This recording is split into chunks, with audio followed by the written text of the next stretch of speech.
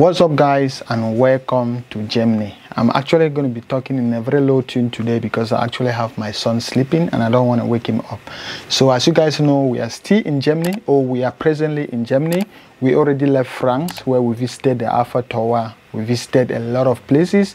We went to Finland, where we went on the husky ride, the reindeer ride. We went to the Arctic Circle, the North Pole. We visited Santa Claus Village, and now we've also moved to Germany. And in Germany, remember, along the way, I'm also trading along the way. Most of the funds which we are using to fund our travel throughout Europe or throughout all the countries we are going, all those funds, I'm trading them along the way. That was a challenge I wanted to take for myself, all right? And if you can see on my phone, I'm currently up today with profits of $5,300, and this was not accidental.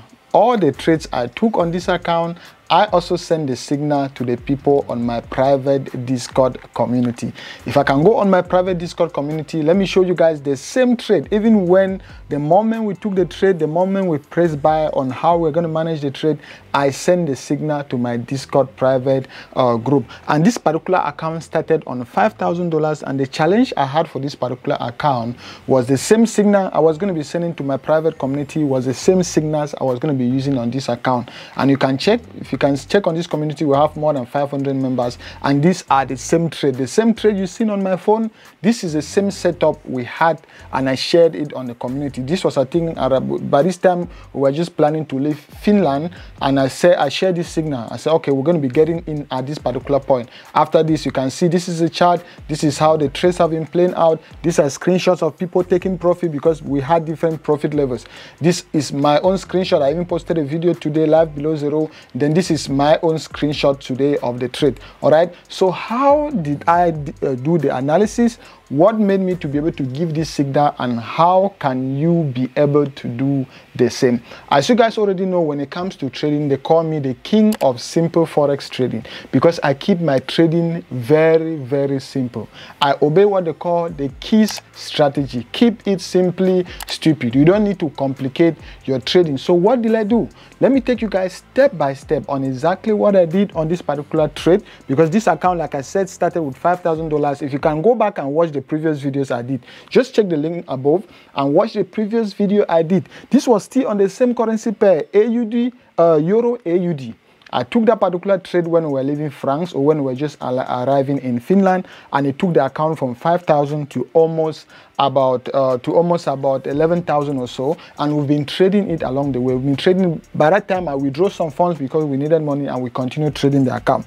And now what we have here is the same trade on the same currency pair. So how did I do this, and how can you be able to copy the steps and do it step by step? All right, okay, come with me. Let me go on my computer and I'll be able to explain everything which is happening on my computer. Let me just put off on my phone. I'll come back to my phone in a minute. Good. When it comes to forex trading, you guys understand there are three factors that move the forex market. We have fundamental factors, we have technical factors, and we have sentimental factors. Let's start with fundamental factors. How do fundamentals move the forex market, or what are fundamental factors? Fundamental factors just stands for news. Anytime there's an economic news, it impacts the forex market. It causes the forex market to either appreciate or depreciate. If Joe Biden just come up today and he made a speech, or if Boris Johnson or the Prime Minister of Britain, or since we are in Germany, if the President Angelina something comes up and he mentions something about the euro, or a particular speech that just affects the German economy, it is going to automatically affect the euro. So that's what they are talking about, fundamental factors. Anytime there's a particular news, it can even be a natural disaster, like maybe there's an earthquake in Turkey, it affected their currency. All right, those are fundamental factors. Then after that, we come to technical factors.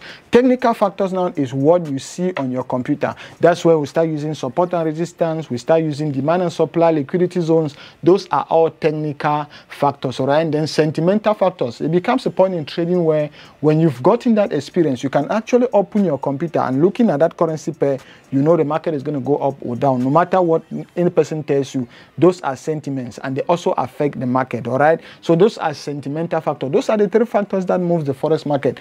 Today, we're going to be using two of the most important technical and fundamentals. Good. By this time, let's start with fundamentals. Let's quickly go on the website where we can read our fundamentals. Remember, I'm taking you, take your book and pen and take this step by step. I'm walking you guys step by step how you can be able to take trades like this on any account, on any currency pair, on any asset. You go on investing.com, right? Just go on investing.com, and on their economic calendar, you can see I'm actually on their economic calendar, and today is Friday, but the news actually occurred on, I think that was on Thursday, yesterday. That was the day before yesterday, all right? So you just click here on where it says calendar, then you come down to Thursday. This is Thursday right here. I need just Thursday, and you click on apply. Good. If I click on apply, this is the particular news that affected the Australian dollar. Remember, we are trading what? Euro, Australian dollar, EUR is AUD, right? Euro, Australian dollar. And the news can affect either of the currencies on the currency pair. So in our own case, the news was affecting the Australian dollar. And you can see this is the news right here, the employment change for the Canadian dollar. I've done a lot of strategies on how to trade the news. If you haven't watched those strategies, just go on my channel and check the playlist on news trading, or check the playlist on live trading, and you see these examples time without number. Good. So this is a fundamental I'm talking about. And talking about this particular fundamental, you can see it was at exactly 2:30 a.m. That's Germany has the same time. No, it's just 1 hour below. South Africa is if this is 1 p.m. in South Africa, and then this is actually 12 noon in Germany, right? So this was actually 2:30 a.m. Germany time, and in South Africa is obviously going to be 2:30 p.m. South African time, because since I live in South Africa, I used to most of the time I take my time according to South Africa, but in Germany we're 1 hour behind. So that's why you see here 2:30 a.m. So at 2:30 a.m. we had this particular news event, and it was negative. It was negative for the Australian dollar. Since this was affecting the Australian dollar and the news was negative for the Australian dollar, it means any currency pair that has the Australian dollar as the first currency pair, you expect the chart to go down, all right? And any currency pair that has the Australian dollar as the secondary currency or the quote currency on the currency pair, you expect the chart to go up, all right? Because that is what we call correlation, all right? So in our own case, we're trading Euro AUD, and in Euro AUD, where do we have Australian dollar? We have Australian dollar as the secondary currency or as the quote currency. So where do we expect the market to go? We expected the market to go up, all right? So in our case, if we come down on our chart, that is exactly what happened. Let's go on our chart and we see, all right? Let's just go back to let's drop on the 5-minute time frame, and I'll show you guys exactly what happened. Good. Let's just drop to the 5-minute time frame quickly. Good. So this is the 5-minute time frame, and this is where we had the news. Very sweet news, very unidirectional news. People, this is before the news is released, you can use what I call the straddle strategy. If you don't know about the straddle strategy, again, check the link below or above to watch the video I made about the straddle strategy. So you would have made money on this particular rise. You would have double your account, 1,000 to 10,000 to 15,000 to 8,000. You would have double your account on this rise. And after that, there is another strategy I call the Godlove fundamental correction. Fundamental correction strategy. What happens? See what happened here.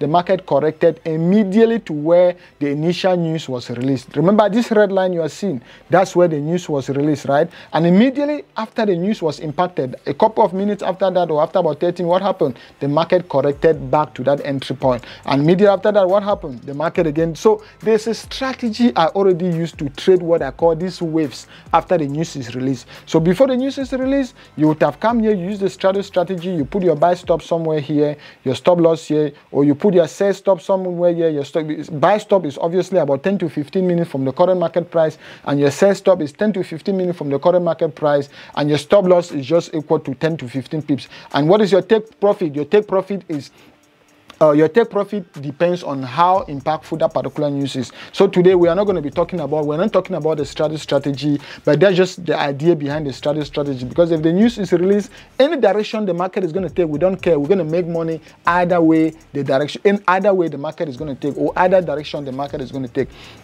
So I made money, or by that time I was busy. I was actually busy. I didn't trade this particular first move. The particular first move after the news was released, I didn't trade that particular move.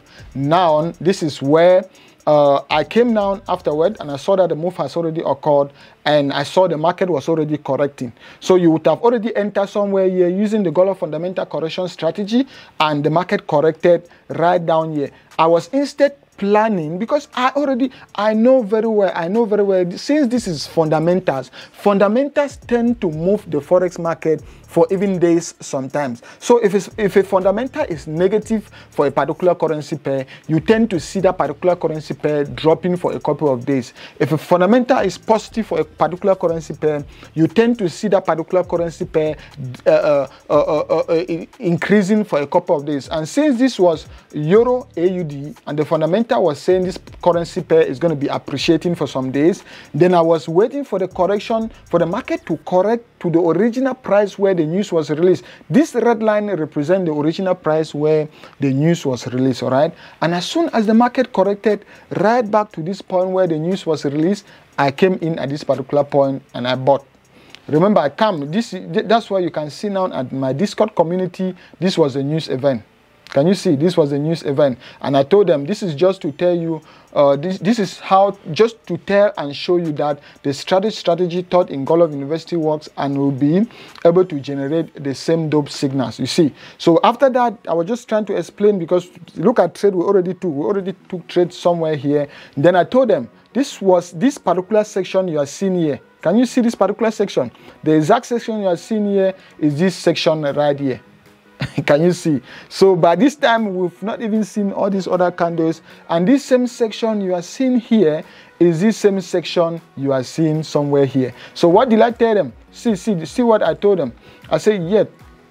I said, this is just to tell AUD employment change, what a killing. Then this is where the signal. Yeah. Okay, good. Then after that, I told them, got some traps set up for same news, waiting for the market to correct back to the news release point. Can you see this? I told them I had some traps already set because I was waiting for the market to correct to the original point. If you look at this, you can see I already drew lines. This was where the news was released. This was where my stop loss was going to be, and I was waiting for the market to pull back here. You can see the market was dropping, and I was just patient and waiting. I told them I'm just patient, and I'm waiting for the market to come back to the same news release point, and I'll be going in with a buy of a risk to reward of at least 1:3. That's why here, if you can see, I get some traps set up for same news, waiting for the market to correct back to the news release point, and I hit for a risk to reward of 1:3. Let's see how it goes. So I already told them I'm just waiting for the market to come back to my same news release point, and I'll be buying for a risk to reward of 1:3, since I know fundamentally the fundamentals are already telling me that Euro AUD is going to be very, very powerful. It's going to be appreciating for a longer period of time. So whatsoever is happening here is just a consolidation. It's just a correction. So I'm going to be entering after that correction. What happened? See, what happened immediately after that? After about 30 minutes, the market actually hit that particular line. You can see the market hit that line, and I told them, it's time. The long-awaited zone hit. Let's get in and see what the buy brings for us. You see, I already gave the signal. Now we are getting in. Let's get in and see what the buy brings for us. And that same point, this same point you are seeing here, look on my chart. This is the same point right here. This is the same candle right here. This same candle. If I have to put like this, this is the same candle right here.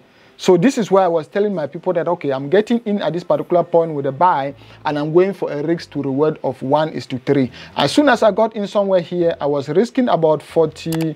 I was risking about 40 pips. I was risking about 40 pips, and my first target was 78 pips, and my second target was, I think, 120 pips. Let me go now on the 1 hour time frame to show you. So I actually bought somewhere here. That's why on my phone, let me show you on my phone.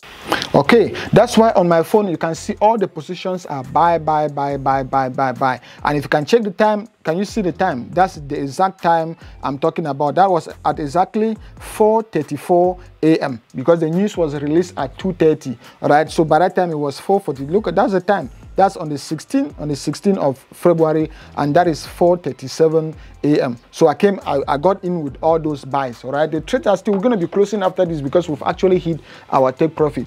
So let me go now to the 1 hour time frame to show you guys in details. Good. So we got in somewhere here. And now the market has already moved in our direction for 120 pips, because this is where we are now. All right, this is where we are now. Let me just check this. I think we got in this one is confusing. No, this is not where we got in. This one is confusing. We need to actually remove that one. This was for the trade we took last week. This box was actually for the trade we took last week. So we actually got in somewhere here. The candle is small, so we got in somewhere here. Our stop loss was somewhere here, and you can see we've been going off for 120 pips. All right, so sorry for that mistake. The box here was actually confusing because that was the same trade. If you watch the previous video we did last week, that was the box we were using last week on this particular area. All right, but we actually got in somewhere here immediately after the news. This candle you are seeing somewhere here, this was the news candle, this long candle. Immediately after that, we had this correction that came back to the original position where the news was released. We got in somewhere here. Our stop loss was on 40 pips, and we are already up with 120 pips. What did I tell my people in Discord community? That we are going for a risk to reward of what? We are going for a risk to reward of 1:3. This is the exact thing I told them. We are going for a risk to reward of 1:3, and here you can see the same thing. The same thing has happened. We got in somewhere here, we're risking 40 pips, and we are already up with 120 pips. We're risking 40 pips to go with 120 pips. Risk to reward of 1:3. So this is what you can be able to do on your own account. All right, like I said, the market has already reached our target, and we actually have to be closing this trade. So let's close all these trades together, right? Let's just quickly close all these trades, guys. Let's quickly close. Let's start with the first one, close. Second one, close. Third one, close. That's how just banking money, guys. Fourth one, close. Fifth one, close. And the last one, close. Good. We are done. You can see that's our balance now on 16,466. This account started on 5,000. Just to show you guys, the same people on my private community will be having the same profit. So we are done, guys. We are done. If you can see on the screenshot, those are all the trades amounting to almost about $6,000, and the same trades I share with the people on my private community. So what did I do? I waited for a particular news event to occur. There are major news events that can actually cause this. You have news events like NFP, you have CPI, you have FOMC, you have unemployment rate, you have unemployment data. So after testing, you'll be able to pick key news events that can impact the market, because there are some news events that are just useless. If you want to trade them, they don't impact the market in any way. So when any of these news events occur, if I have the time, I'll use the strategy to get in before the news is released. But if I don't have the time and I come after, then I can use the Godlove correctional strategy to trade for the market to pull back to my original point where the news was released. And once the market has gotten to the original point where the news was released, I will get in, because I know that that particular move was just a correction. That was just a correction for the market to resume the original direction, which is supported by the fundamentals. Remember, fundamentally, we already knew that this market was going to be going up. That is why we're waiting for that correction, and we only bought. And you see what happened. We bought, and a day after, or maybe about 36 hours after, we are already up with $36,000. So you can backtest anytime you have a major news event, or anytime you have a major fundamental event that affects the Forex market. Try to practice this on your demo account. Go back and check other news events that have occurred, and you backtest. You go back and backtest. Check dates that those particular news actually occur. You go back and backtest, and you see this happening time without number. So this is just one of my main strategies that I use all the time to make money from the Forex market. And you see how I keep it very, very, very, very simple. I keep my trading very simple. And this account, I started it on this account started on $5,000, and the first trades I took, I recorded it, and I've been recording all the trades until now. We are already on 16,000, going to 20,000. So I wanted to take time to update you guys on this particular trade. We just closed the trade before we continue with our venture. We still have a lot of countries to go. We are still exploring. We are now we got to Munich. We even visited Bayern Munich, which is my popular team. We were in Bayern Munich yesterday. We went on a private tour on the whole stadium. We went to the museum. Today we are in Rothenburg, still in Germany. from Germany, we're going to be going to other countries. We're going to be surprising you guys. We're not going to actually be telling you guys the name now. So if you want to be part of my private community, make sure you check the link below to join us in Godlove University so that you can be able to share signals like this. And if you also want to use Paytrex Pro, which is a viral robot now everyone is talking about, you can also check the link on the video description. You can see the broker I'm using, no manipulation. So if you want to use the same broker I use, also check the link on the video description and you'll be able to use the same broker. Thank you guys so much for watching. If you want to watch a key strategy which I also use on this particular account to move an $80 account to $2,500, then check out this particular video. If you want to watch all our travel playlists, check out this particular playlist. Click here to subscribe to the channel, and I will see you guys on these other videos. Peace.